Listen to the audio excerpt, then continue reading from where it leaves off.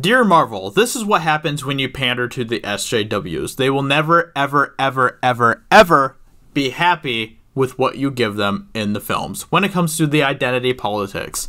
And I know that you are really trying to pander to these people. You are continuing to put more and more identity politics in the movies.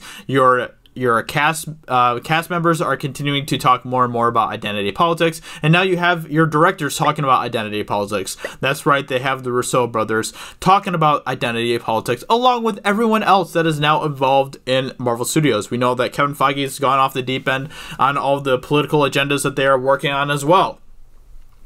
But it's never enough. It is never enough for these people. Despite your promises that we are going to be getting like our first gay lead character in the Eternals, that is not good enough. What these people wanted was more of that in Avengers Endgame.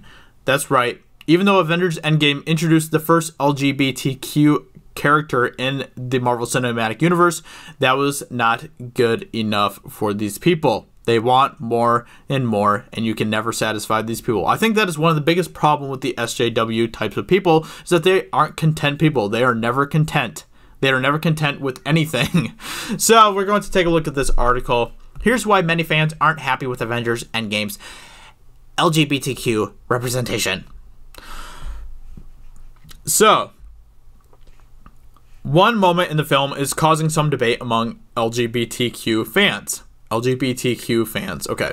Marvel boasts that this film has the first openly gay character in the MCU, and while that's sort of true, it definitely leaves something to be desired. In the film, yep, so basically if you saw the film, then you know exactly what I'm talking about. However, the fact that he plays an unnamed character with a few lines almost feels like a slap in the face to the people waiting 22 movies to see themselves represented on screen. A slap in the face. They make this sound overly dramatic. Come on. A slap in the face. Really? Come on. Sure, we're glad to have confirmation that gay people exist in this universe. Whoever said that gay people didn't exist in the universe?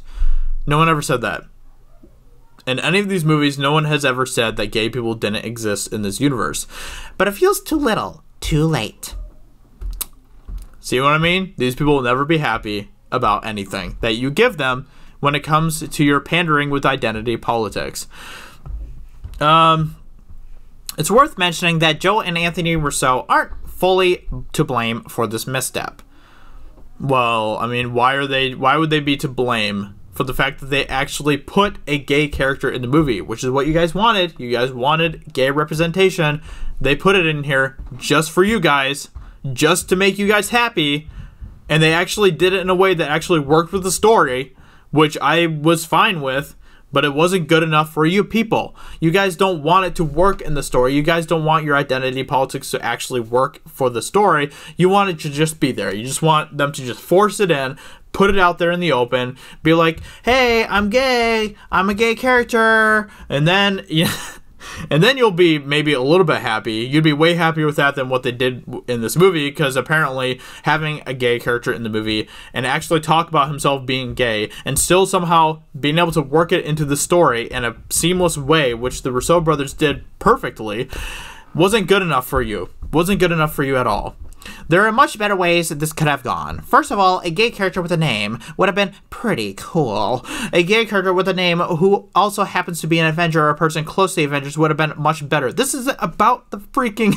Oh my gosh, this movie is about the original Avengers. This isn't about new Avengers. This movie, even though they kind of had Captain Marvel have a pretty big part in the movie. I mean, she had like 15 minutes of screen time, and it was kind of an introduction for her and like passing of the torch to her in a way. But this movie was about the original Avengers. It wasn't about new Avengers. So why are you complaining about this? If you were actually a fan of this movie, then you would know that this was for the OG Avengers. This movie was dedicated to them. This was their story. This wasn't a story for new characters. This wasn't a story for introducing gay characters, which is exactly what you wanted. You wanted them to basically introduce gay characters, apparently, in this movie, and gay Avengers. They didn't introduce any new Avenger besides Captain Marvel. And, you know, she might be gay, so there you go. In addition to what some people are calling tone deaf, many fans of the Marvel television shows, so basically talk about how a lot of the TV shows have been putting a lot of LGBTQ characters in them and stuff. Anyway, so, you know, these people just continue to complain about the identity politics of the movie. It is never good enough for these people. That's what happens when you pander to these people. So, you know, like I said in my other video, good luck, Marvel. Have fun with your new characters who aren't going to care about your characters or your story. They're only going to care about what kind of checkboxes you checked off with identity politics. All they care about is the color of character's skin, what's between their legs, and who they sleep with. They don't care about their journey. They don't care about their developments. They don't care about their struggles. They don't care about their relationships with the other characters. All they care about is the identity politics. And, you know, that just continues to show more and more. It's everywhere. These people are complaining about this type of crap everywhere. Despite the fact that Marvel has promised that they are going to be introducing some gay characters very soon, and despite the fact that Brie Larson is saying that they're going to be moving a lot faster when it comes to the identity politics to representation. Representation is their word for identity politics, by the way. So yeah, and no, like I said, I'm fine with it. I'm fine with them introducing a gay character into the movie, but don't make a big deal out of it. Don't.